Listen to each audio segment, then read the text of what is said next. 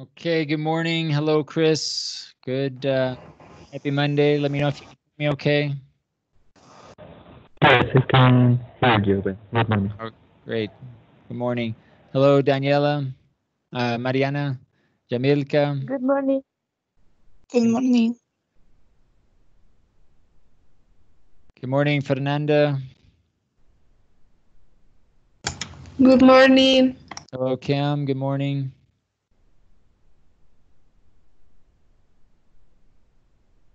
Okay, I want to get right into it, guys. Today, we want to continue the activity that we started last week. And I'm going to go ahead and share my screen. And we're going to go into the virtual classroom first. Remember, we're talking about progress.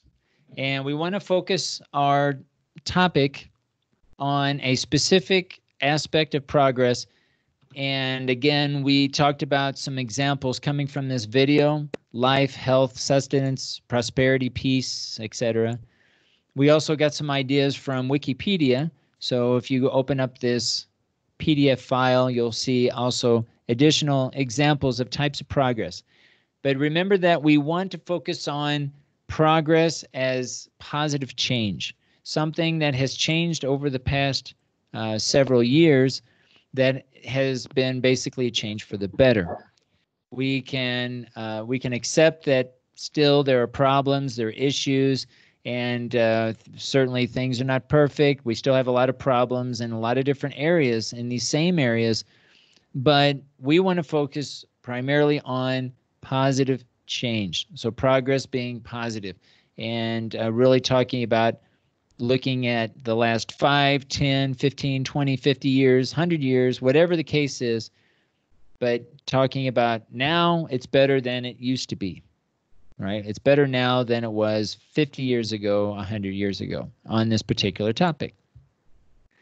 Now, today what I'd like to do is I'm going to open up our wiki.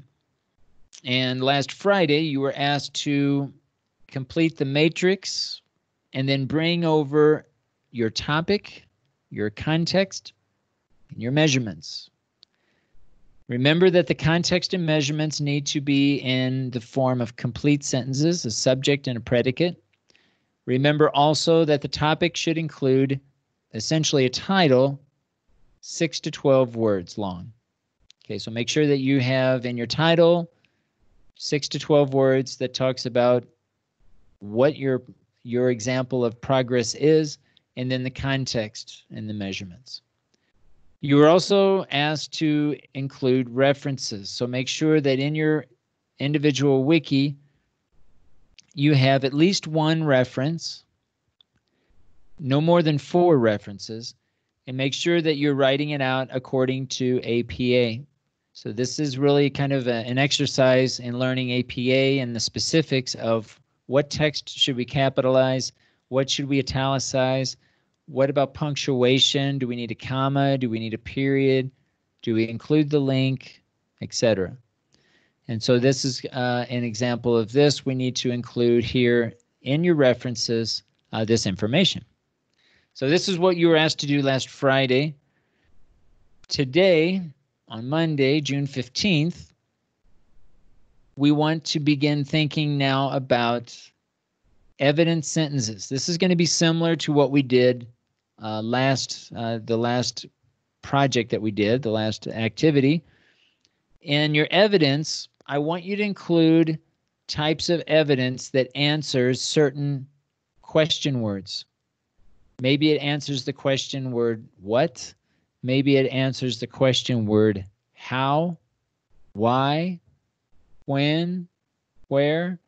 The evidence should be a specific example, a detail, right, that speaks to the main idea of your paragraph, of your idea. All right, so in this evidence here, in this 5th item here, I'd like for you to write out your evidence sentences. Okay, we need, I think we need to have at least 2. It could be from the same reference. It could be from the same reference, but the evidence sentences, I would like at least 2 evidence sentences that you could use in your paragraph. I don't want you to write the paragraph yet. All I'm asking is that you write one or like two, at least two sentences that include evidence, a detail that answers one of the question words. So maybe begin the sentence with the question word itself. All right, let me go in here as an example. All right, so if I have evidence, maybe you have here a heading, evidence.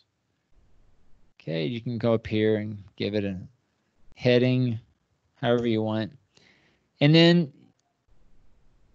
you can say how.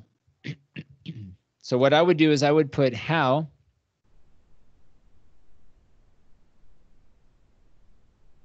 and maybe we can do a bullet point, and then add your sentence with your citation. And then maybe your second example answers the question why. Add your sentence with your citation. All right, so it's going to be something like this. Now above this, you're going to have references just as from what you completed before. And you could have headings maybe at the top here, measurements.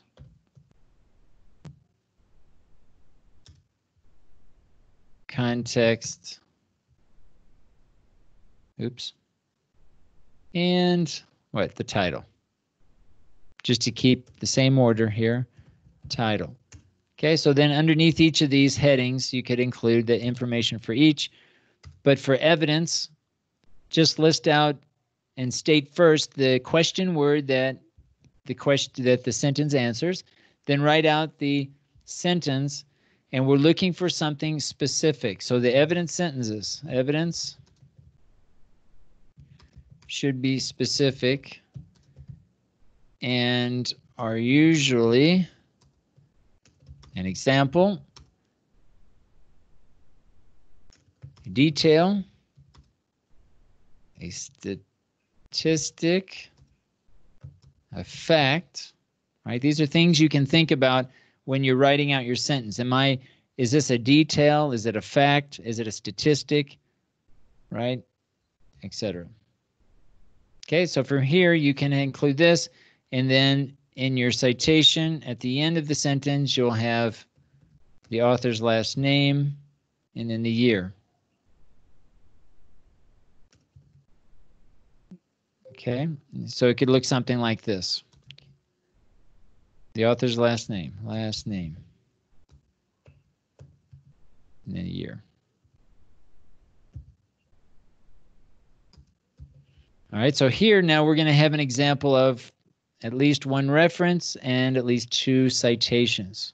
Okay, but again, we're not writing the paragraph itself. Right? We're just writing evidence sentences. Today, this is all I want us to work on is the sentences here, and then of course any other questions that we have regarding the first 4 points that we started working on last Friday. All right, so that's what I'd like for us to do today. Are there any questions about what we're doing today or any of these, basically these 5 points that we're going to be working on?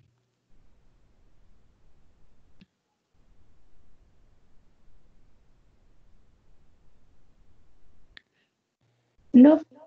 No? Okay, today we're going to be working only in the wiki. Of course, if you're still finishing the matrix, then go ahead and be working in the matrix to finish that, or copy and paste what you've completed over to the wiki. But I'll be primarily working or looking at your wikis today, unless we need to look at something in your matrix. All right, so I'm going to go ahead and mute my mic, guys. You just jump in if you have questions, unmute your microphone, and ask away, and we'll take a look at it.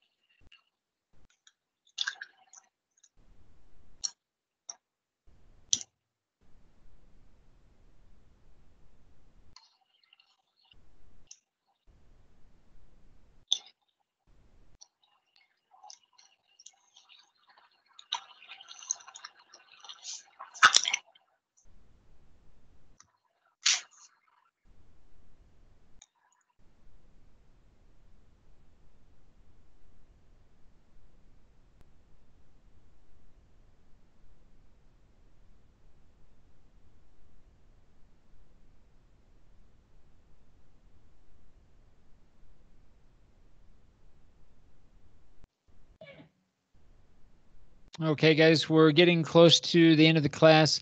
I want to give you an idea what we're working towards this week as we continue to develop this activity. We're going to develop a paragraph similar to the last activity that we did.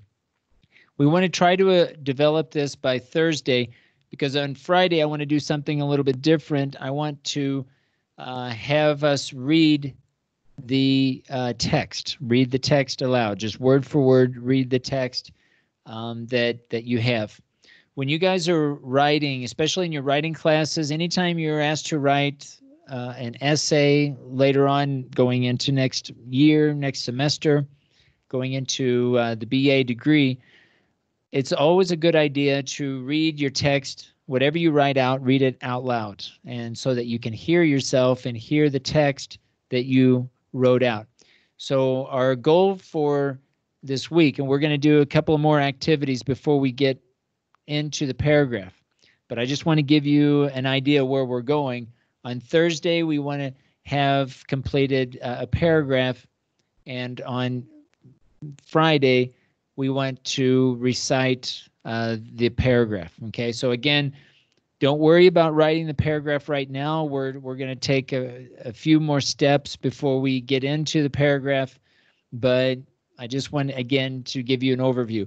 Does anybody have any questions about what we're doing today with regard to the evidence sentences? Remember, this is just the evidence sentences, no paragraphs, no topic sentences, just the evidence sentences. Or does anyone have any questions about the matrix that we started last week going into this week?